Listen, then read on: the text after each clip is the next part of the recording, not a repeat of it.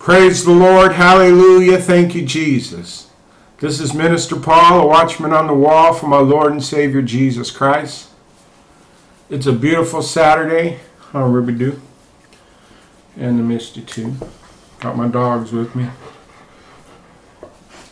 Had to get away from the noise. We got some noise happening. And I got an update that I'm just...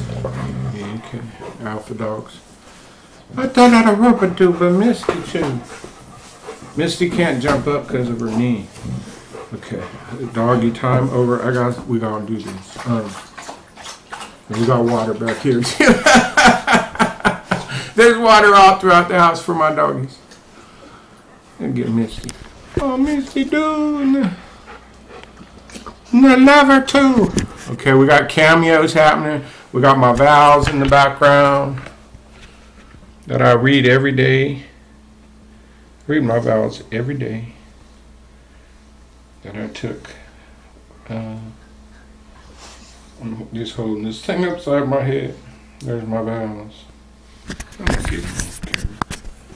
Life is short. My wife and I hand wrote out vows and we rededicated our, they call that, we rededicated our vows. 2007, been married 20 years. We just came out from doing the work of the Lord. And I want to share the work of the Lord. And then I want to show you something at the end of this video. I'll try to make it quick. Excitement is running through my bones. And that's why. So we go out today to do the homeless outreach. And you know, everybody knows this is a seasonal thing for us. This is not a homeless ministry. But it's on my heart to do this. And it's a seasonal thing. This is our 8th year. And we do it October through December. So it's just a seasonal thing. It should be done year round. There are people that do that. That's not my calling. It's just right now it's a burning passion of mine more than ever. So we went out and hit it again today.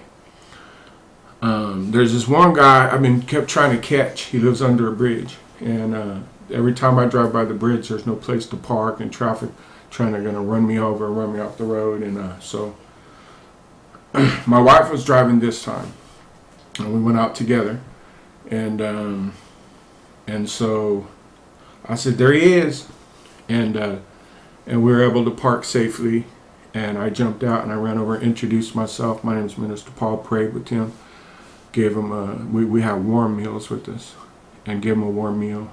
Lives there, sleeping bag, literally lives under a bridge. Can anybody hear me? There's people living under bridges, and those are the people that got it good.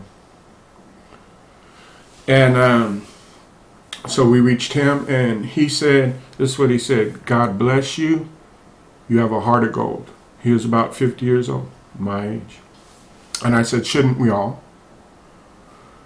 And so let's fast forward. So then we go out, and we're in this store.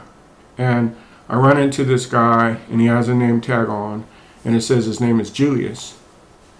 And I look at him, young man, I'd say 20 years old. And the Lord told me, he said, he gave me the words to basically say. I said, Julius, I said, are you saved? He said, what do you mean? I said, Jesus is calling you, Julius. Everybody I mention here, please pray for. Please pray for them. Because we're planting seeds. And he said, you mean like baptized and all that stuff? And he said, yeah. He said, I used to do that. Those are the exact words. He said, I used to do that. And I said, well, Jesus is calling you, Julius. And I handed my cell phone because everybody was staring at us, and it was getting kind of uncomfortable for them, not for me. I'm like right where I love being, in the presence of the Lord. I said, Jesus is calling you, Julius. And I handed my cell phone, and I said, I'm a minister. This is what I do. And his mind starts spinning, and he says, you know what? He says, maybe there's a reason for this. Bingo. Open door, right? So I stepped right in. I said, yeah. I said, because you need to pray to Jesus deeply tonight. He's calling you back before you even go out tonight. You need to pray to Jesus. And I said, I don't do this to everybody. Yeah, only to who Jesus tells me to. You knew him. You walked away from him. He wants you back. And he wants you to pray to him tonight. And he said, you know what? He said, I'm going to a concert tonight to meet up with my brother. He said, this is what happened is I'm supposed to pray before I go to that concert and meet up with my brother. I haven't seen my brother in a long time, and it could get rough. And that was the end of that. And we went out in the car, and I told my wife, Gail, I said, that's the sermon for tomorrow. Lukewarm and backslidden. We just experienced a living sermon in action. Tomorrow we're live streaming. Please come tomorrow or watch it as a video. That's the sermon. He stepped away from Christ, but in these last days, Christ calling him back. Okay, fast forward. I go back to the place where I told you I found a homeless camp. The tent that had the newborn baby, the whole family with newborn baby, gone. Tent's gone. See, that's why you got to catch them, saints. You got to catch them when you can, because they're gone. I don't know where they're at. Gone. Tent's gone. They're gone. I found, we ran into a new guy, and we witnessed to him. And then the guy that was from Roseville, California, that relocated here, lost everything, lost his wife, lost his kids, lost his job, lost his home, and basically lives in an abandoned mall in Linda, California. I know where he has a hidden spot, and he hides and isolates, and I found him. And the last time I seen him 2 weeks ago, I'd left him a tract and some scriptures, and I came and I bounded. I said, there he is, and I bounded out of the car, and I ran over to him, and I jumped over this bench, and it's like this hollowed out area inside some bushes. I said, you remember me? He goes, yeah. I gave him a hot meal, and we didn't have the bags today. We have hot meals. And I said, and I sat down right next to him. He was amazed, and he was glowing. And I said, didn't I leave you some stuff to read last time? And he goes, yeah, I read it all. He said, you know what I learned? He said, we in what they call the end times. And he said, and that's why all this stuff is happening to me, and that's why all this stuff is happening in this world, and that's why you keep coming to me. He said, because we're in the last times. He said, I made Christ my Savior, and I'm following Christ. And I said, I didn't say much. I said, praise God. I said, you're glowing. I said, people care. Don't ever get to a point where you don't care. He said, they're trying to round us up out here, and they're trying to get us to jail. I may have to relocate. He said, because when they do these sweeps, he said, they'll take you to jail. It's against the law to be homeless. And he said, I'm not trying to go to jail. I said, I'm going to go home. I'm going to pray for you. And I said, but if you're here next week, I'm bringing blankets. And we got blankets. I got blankets coming Tuesday. A whole bunch of stuff coming. Blankets, clothes, beanies, gloves, thick outdoor warmth stuff coming Tuesday, and we're going to go right back out. So I said, I'll see you Saturday. And he said, well, Lord willing. The man got saved, and he's walking and talking like a Christian. From one visit with some scriptures and some food. 2 weeks ago, he's saved. So those people saying the ark door's shut and all that, no, you've been lied to. It's not shut if I can go out there and do this kind of stuff. So then I ran in. Remember the veteran with one eye and his wife in a wheelchair? We ran into them. They've relocated. I found them, and we gave them warm meals, and they had a dog. And I told him we're coming out. He told me where he lives. He lives in pallets. He lives in pallets, inside pallets. And he told me where he lives. So next Saturday, I have an appointment to go visit a man who lives in pallets, and we're bringing him blankets, and we have a new thing. You can get a 50-pound bag of, I think it's at Costco. My wife got it, pedigree dog food for $17. So we got Ziploc 1-gallon bags for those who are doing the blessing bags at where you're at, because this just ain't a us thing. This is a everywhere. Everybody do this thing. Put some dog food in there. And I said, and they had a dog. I said, okay, so I said, you got a blanket? To the veteran. And he said all I got is what I'm wearing. He had on like a long sleeve Pendleton, and I'd already given them sweats. He said all I have is what I got on. I said I'll be back next Saturday. I said I'm bringing you a blanket, and I'm bringing you warm food, and I'm bringing your dog food. They literally couldn't believe it. I said because we care, people care, people care. And then I went and I had this idea. And it was the craziest idea, but I went with it. So I want to show you that part now. So, you know, if you want to support with these blessing bags, we have we're gonna make dozens of these bags, and we're gonna fill them up, and it's blankets, and it's not cheap. If you want to be a part of this, please be a part of this. I don't come in here. They call it e-bagging and stuff, but only 2 people have given an offering, and I told the Lord this. This is what I told the Lord. I took down the GoFundMe. I said, I'll go in debt through into January in debt on our credit cards to help these people. If that's what it takes, I don't need no GoFundMe. Either people are going to give or they're not. I ain't even going to list a way to give in this video, because if you truly wanted to give, then you would already know how to give. You wouldn't ask, you would, because it's in like several videos how to give. So you're either going to give or you're not. I'll go in debt. I don't care. Do you know how many people, I'm talking real talk now. Do you know how many people will go in debt so they can buy themselves some stuff in their warm houses? We don't celebrate Christmas here. To buy themselves some stuff. You go in debt for that. I'll go in debt to set up conference rooms. I have 2 conference rooms now to give altar calls. You know, and so that's what I want to discuss next. Is these? I have 2 conference rooms now, and this flyer I got on my door. So let me pause and share the next part with you. If you just want to hear the homeless part, that's the end of that. Homeless people are not only being fed and kept warm and kept alive, but they're getting saved. Okay, so what I did was, near the homeless area in Linda, California, which is about 10 minutes from where I'm at right now, I've booked a conference room, and it has Wi-Fi. We're going to live stream the Sunday service from Linda, California on December 6th. You are welcome to come by if you're local. It's about 30 miles north of downtown Sacramento, right off of the freeway. Literally exit and you're there at a hotel.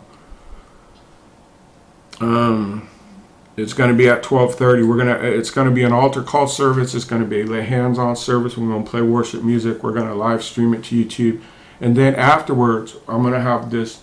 I'm going to have the whole car full of blessing bags. And if you want to be a part of this, you can help us go out and meet the people I've been talking about. There's at least 5 I know of.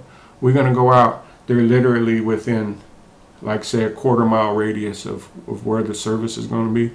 You can get in the vehicle with me, or we can just walk. We are going to go, and we're going to go bless these homeless people. So we're gonna go hear about the word, and then we're going to go do the word. And then the next weekend, so this is confirmed and locked in. I have the room booked. That's that. The very next weekend in December, on the 12th, I have a conference room booked at a hotel in Medford, Oregon. We're going to do the same thing. It's called the Siskiyou Room. At 10:30 a.m. to 12:30 p.m., we're going to give a word. The Holy Spirit has always given me a word when I asked for it, and it's going to be a word in due season. And then we're going to have an open altar call. Come, want to be filled with the Holy Spirit, want to give your life to Christ, salvation, want to bring lost family members, want to rededicate your life. Are you lukewarm and want to repent for being lukewarm? Jesus Christ has told me, assured me, he's going to be at that altar. If you show up with a contrite, humble heart, he's going to show up. We're going to live stream that in Oregon. So, and then afterwards, we're going to go out and go feed homeless people. So here's some. I told you my wife got on board on this. You can hear it in my voice. I'm super excited. I was focusing on the food. Look at all the beefaroni. Look, a can of beefaroni is a dinner. You guys don't understand. Crackers and puddings and these big old cans of Progresso soups for 99 cents. We got toothbrushes now. And we got baby items. We're starting special bags with the wet wipes, we're starting special bags for people who are families with babies, and then they'll get like toothbrush and this and that. So we're going to have 3 separate bags. We're going to have bags for people who have pets, and then we're going to have bags for people who have babies, and we're going to have bags for people that don't have pets or babies. And here's a picture of that dog food I'm telling you about. It's massively huge. So this is what's going to go out. We're going to have church service as the church in Linda, California, 12/6, and then on 12/12 in Medford, Oregon. This is coast to coast, West Coast, and it's Operation SOS, Savior of Souls. That's Jesus Christ, and it's part of the Jesus Matters movement, and I've never been more excited about living for the Lord than I am right now. And let me show you one more thing. So those dates I will put in the description box. They are set and locked in through the hotel company. It's confirmed date. One more thing. In closing, and I think I did good, we'll have this video in under 20 minutes. Call it a channel update. In closing, I come home super excited, witnessing to lost souls, people rededicating their lives, people being saved, salvation, actually doing what the Bible commands to do. Jesus commanded us to do to the least of the brethren. As we await his turn, and to have a homeless person tell us we're in the end times, I come home and I go check the mail, and this is what I get. I've been sharing these FEMA envelopes and FEMA letters for 3 to 4 years now, and they've escalated and escalated. I want you to see where we're at, Bible prophecy. Now it simply says, this is the 4th year in a row I've showed a FEMA letter. It says emergency alert. Now what the Lord has told me, it's the operation here, look, is called, in California, it's called Code Red. That's NOAA satellite. I want you to see the areas they've labeled as storms, because who knows when this was printed. And I want you to pray over those areas. You know, look where, see that storm there? That's where I'm going. See the bluest part on the northern part of California on the border of Oregon? That's where I'm going. So for those people who think that I'm enjoying this, that's where I'm headed, where they're saying it's an emergency. And I want you to see the red part in the middle over here. Up here, I'm going to read that to you. It says, all conventional home landlines through AT&T are automatically added to the system, the Code Red system. So they're saying basically you have 2 options. Let me tell you what's going on here, and then here's the other side. I'm going to tell you what's really going on. It says, are you prepared for the winter storm and flood season? You know, we're in a drought. It says, A, have you prepared an emergency disaster plan? Yes, I can answer yes to that. 2, do you have enough supplies to care for yourselves for at least 72 hours in case of power outages, or if an evacuation is necessary? And the answer is yes to that. So then the logos here are Homeland Security, the county that I live in, Office of Emergency Services, and the water agency. So we're going from the flood, we're going from the drought to the dam breaking. And the dam breaking coming right on the part, and they talk about preparing for a power outage right on I-5, where God told me what happened. They are calling it now Code Red. And so we have had direct TV here for 10 years. And what happened? They started putting up these multi-use towers. I've shown pictures of these. I've shown pictures of them. I'll put a link in the description box, a link to a picture of one they just put up about 2 blocks from here.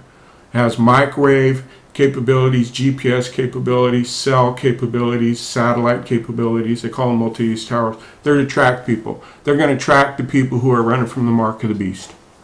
That's what they're for. I'm telling you, you don't need Alex Jones or none of that stuff. I'm telling you, as a background in security and access control, I know what those are going to for. They're tracking. They're going to tie into the cameras. They have cameras on them, and if you reject the mark of the beast, they'll know where you're at all times. And if you do have the mark of the beast, they'll know where you're at all times. They'll track you. And what AT&T is saying is, if you have AT&T, then you're part of the Code Red system. You're already in the Code Red system as this emergency alert coming, warning emergency. Are you guys awake yet? I'm going to try to end this in 20 minutes. AT&T just took over DirecTV. I said I would never go with AT&T. I have personal reasons for that behind the company I owned and the way they ran my Yellow Pages ads and burned me for a lot of money. But I just don't like AT&T. I don't trust the AT&T. I believe CIA is a part of AT&T. Now they've taken over DirecTV. So the only real way I had to stay away from AT&T was keep DirecTV. So what they do, they bought DirecTV. We're talking about satellite service here. So now what they are trying to do is force you into the code red system. And if you have AT&T, you're already in it.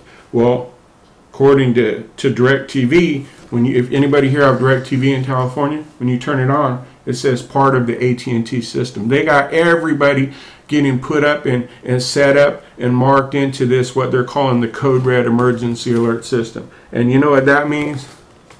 The people full of the Holy Spirit, when the restrainer stops restraining, we're out of here. And all you're going to see is videos and pamphlets left behind. And that's my watchman warning to you. This stuff's real. This stuff's coming. They're warning you. I'm warning you. Christ is warning you. I've said a lot today. I want you to think about everything I just said. So, see you tomorrow, 11 a.m. live streaming.